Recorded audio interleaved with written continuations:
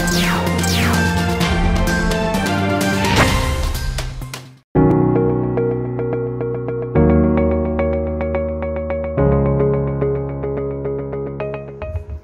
students, welcome to the class. Today I wish to discuss the integrated rate equation for first order reaction. Consider a reaction in which the reactant A is converted into product. If it is a first order reaction, the rate is equal to K into concentration to the power 1. That is N is equal to 1, it is a first order reaction. Okay. Suppose at the beginning of before starting the reaction, that is at the time is equal to 0, let A be the concentration. The concentration of A is represented as A and the product is equal to 0. That is before starting the reaction, no product is formed. Then after starting the reaction, at a particular time, suppose is represented as T, some amount of A is converted into P. Let X moles of A is converted into the product and the concentration of product is equal to X. That means X moles of A is converted into product, and at that time the concentration of A is equal to A minus X. Then the rate of the reaction R is equal to minus d by dt of concentration of A or plus d by dt of concentration of the product is equal to K into concentration of E. Okay. Here at a particular time T, the concentration of P is equal to X and the concentration of A is equal to A minus X. That is, at that instant, rate of the reaction is equal to dx by dt is equal to K into A minus X. Now rearranging this equation, K dt is equal to dx by A minus X. That is bringing the similar variables together on the same side. Then integrating this equation between the limits, that is K dt, the limit when T is equal to 0, the concentration of X is equal to 0. Here the limit is 0, that is dx by A minus X. The limit is when T is equal to 0, the concentration of X is equal to 0 is the lower limit, and when T is equal to that particular time T, the concentration of product is equal to X. Okay, then integrating, the integral of dt is equal to 1 is equal to K, dt is equal to T and is equal to Kt. Then integral of 1 by X is equal to ln X. So here X is equal to 1 by A minus, here X is equal to A minus X.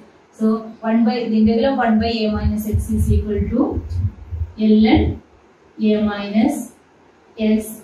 Then the integral of minus X is equal to minus 1, and between the limit 0 to X, here 0 to T.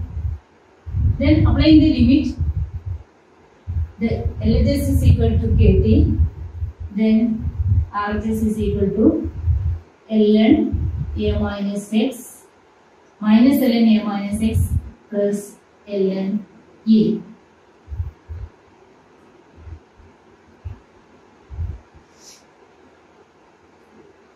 That is, KT is equal to ln A minus ln A minus X. That is equal to ln A by A minus X.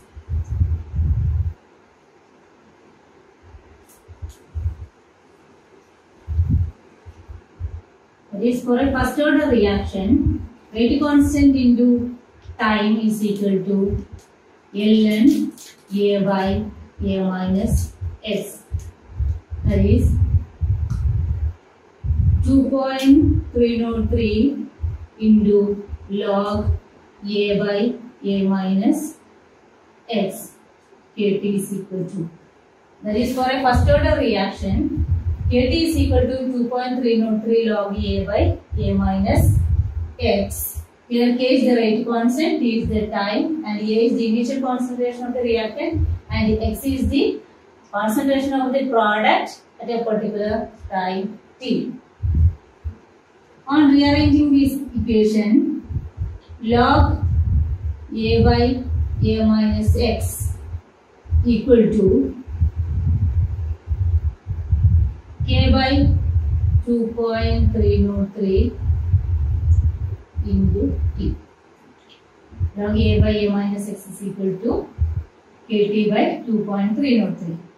It is an equation in the form of equation of a straight line passing through the origin, that is in the form of y is equal to mx. Here y is log A by A minus X and